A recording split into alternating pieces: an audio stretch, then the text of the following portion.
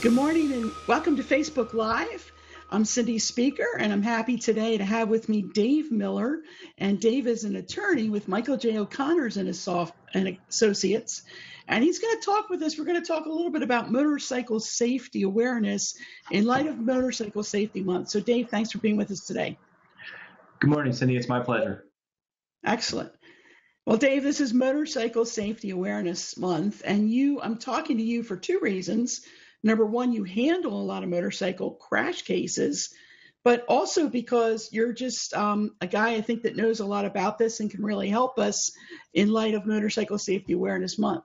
So first of all, yeah, go ahead. No, I said that's right. That's right. Okay. It's a dual interest that I have, obviously representing motorcycle riders who are injured in crashes, and also, even more importantly, is avoiding those and ways that we can avoid or cut down on the number of crashes that happen every year in Pennsylvania.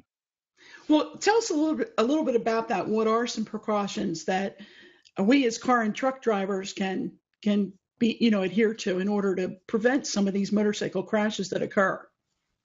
Well, from a vehicle operator standpoint, a truck driver or a car, you got to understand, and I think most experienced drivers do, that motorcycles are different. Obviously, there's less protections available. So the biggest, I think, safety precaution that you can take is just allow more room. That the old 2-second rule for following, I think you want to expand that, maybe even to 4 seconds.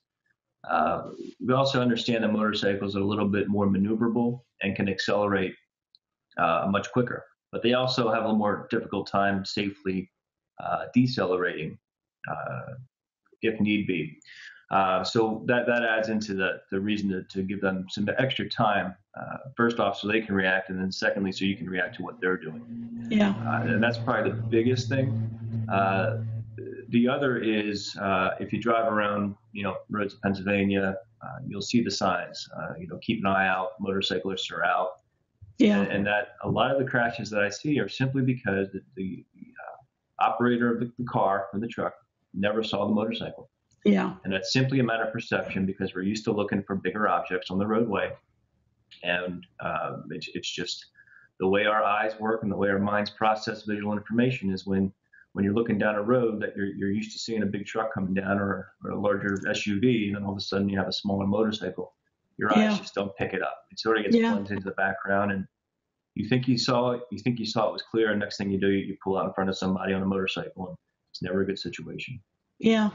Well, it was when I was learning to drive, when my dad was teaching me, he taught me to be on high alert when we go into tunnels. And I've said to somebody else that I was talking to about this issue of noticing motorcycles is that we kind of have to be on high alert anytime we're around a motorcycle, just to be sure, because there's a whole different dynamic going on there. Yeah, absolutely. Yeah, that's a great way of thinking of it. It's almost, your normal mentality when you're operating your car, your vehicle, you should be aware anyway to avoid all the distractions that can otherwise happen. But certainly when there's a motorcycle around, you need to heighten things up and really be on your top of your senses. Yeah. And if you're uncomfortable, just, pull over or slow down and let them get far enough ahead of you and then go on your way. But the reality is you do. All of your senses need to be heightened when you're around a motorcycle. Yeah, and then there's the other. Now, I know a lot of times the crashes, and let me just ask you this. Do you see any statistical significance in terms of how often the crash is the car driver's fault versus the motorcyclist? Because we've all seen the motorcyclist that weaves in and out, and I think sometimes they get a bad rap. But I don't think it's always, I don't know if it's even predominantly motorcyclist's fault. I think you're right. I don't know the actual stats on that, on fault analysis on motorcycle crashes. Yeah. But I would say, and I probably used to be a little bit swayed as a younger driver, when you would see the motorcycles kind of zipping in and out, and you're like, oh boy, here we go.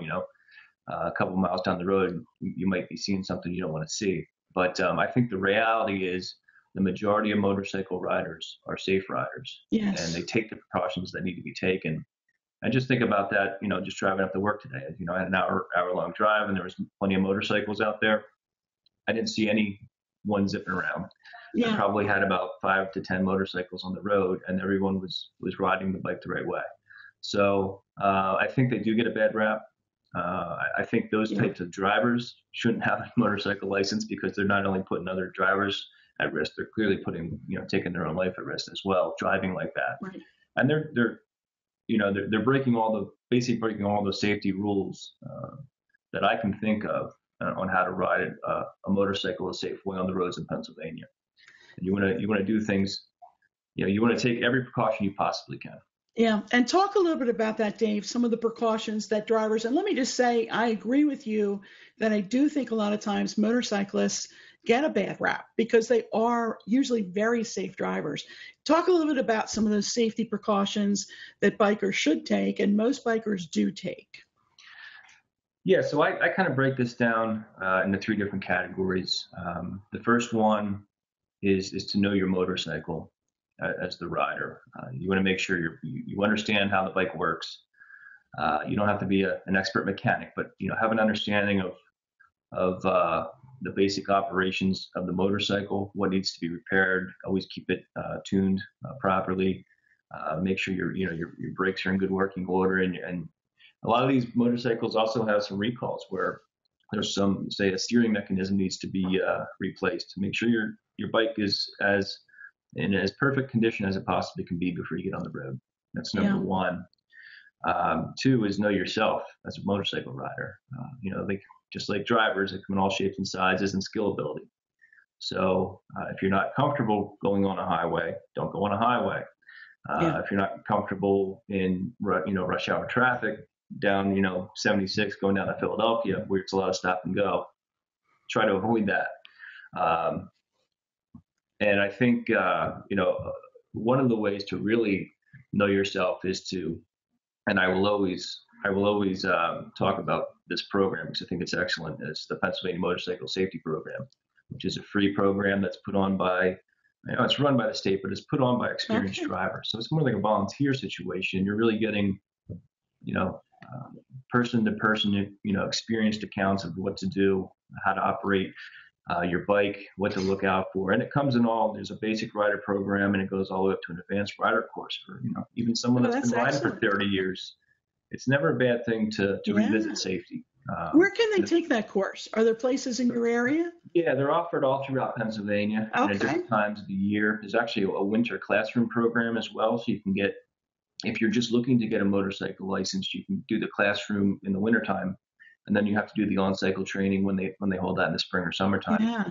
But the website, you can sign up for alerts and they'll post when they're having those classes. And I think it's an excellent idea for anybody, no matter how experienced you are. Do you happen to know that website?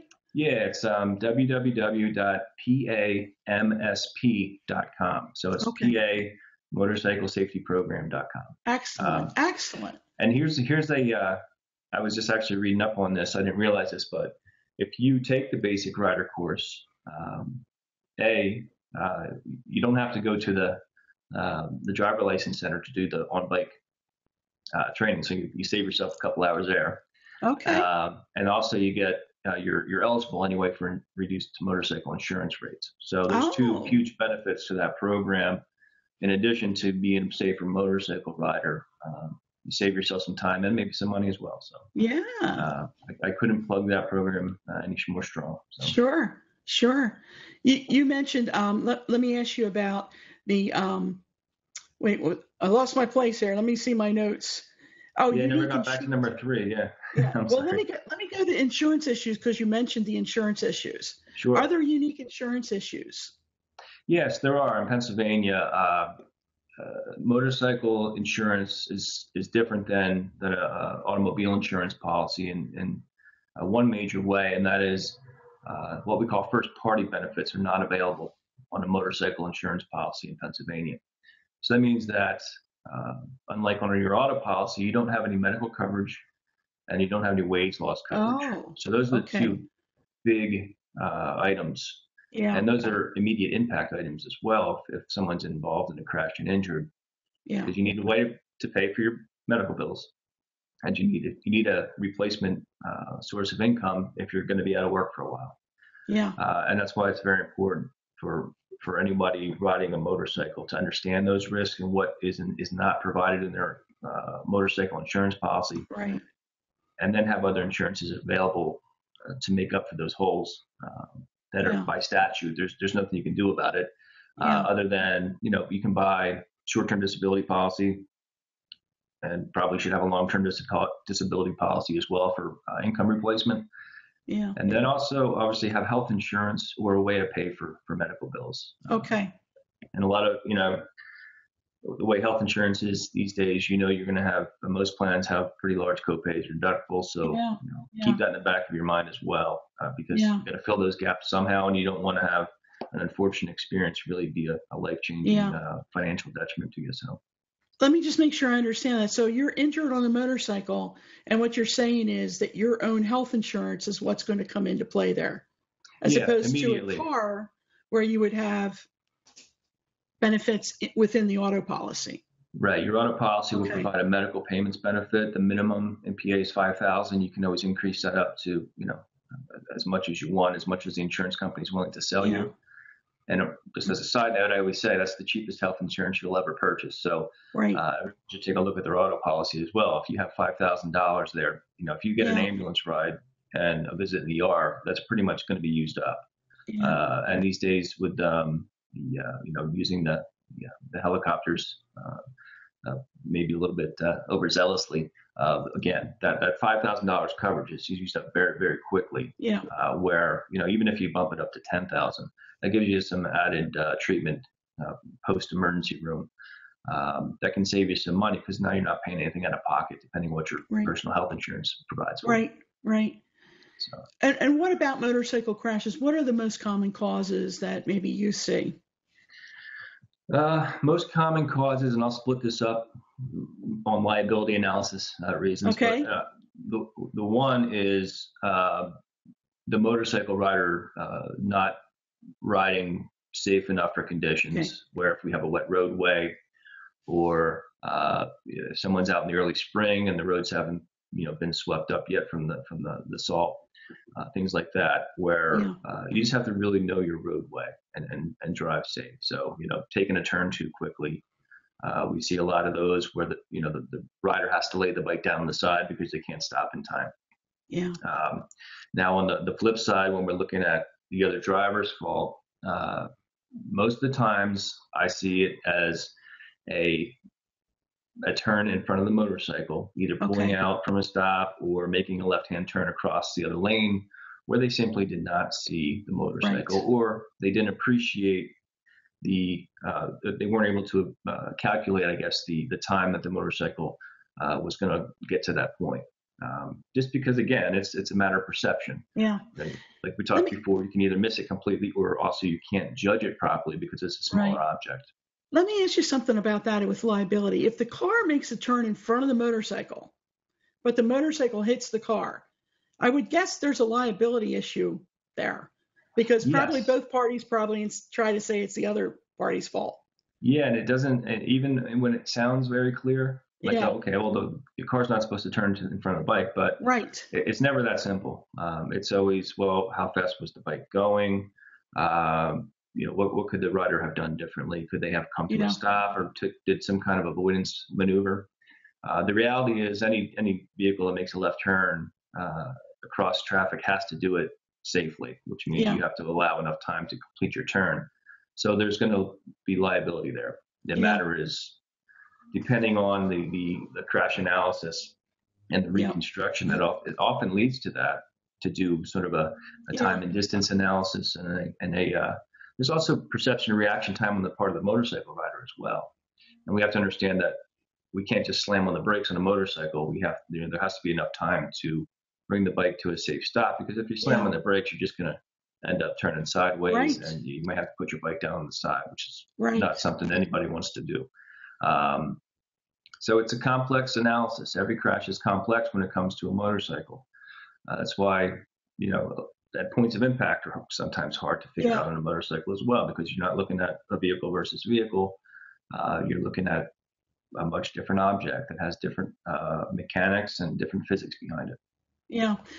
not to jump ahead, but with the motorcyclists, so with these types of liability issues, and we were talking about crash analysis and speed and all of this, I mean, really, that is a reason for somebody that is a biker in a situation like that to get a lawyer involved, because the average person is not going to know where to go to get a complex crash analysis.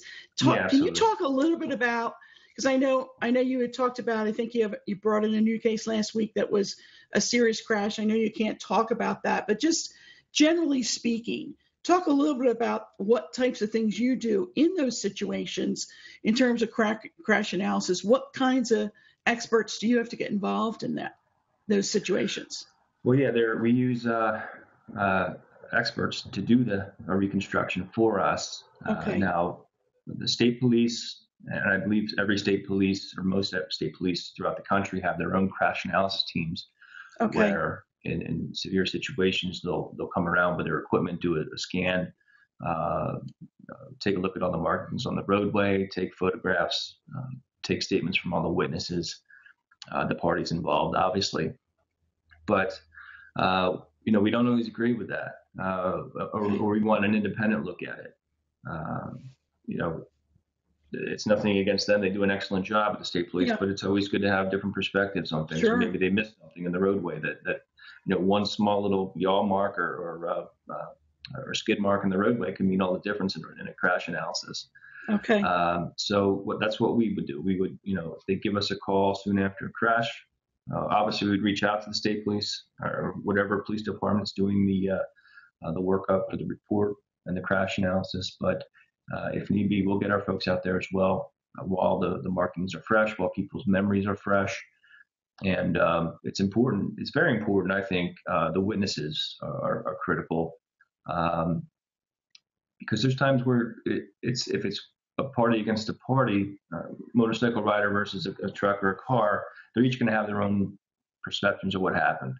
Right. So if you have multiple witnesses who can add into the story, then it's easier to piece it all together. Sure. And hopefully it all makes sense with what we see on the roadway and where the final positions of the vehicles were as well. So it's, as you can see, that was a lot of words. I hope that came across. It's a very complex analysis. I mean, it's Sure. forces. I mean, it's all the stuff that maybe we took back in high school that we thought we'd never use again.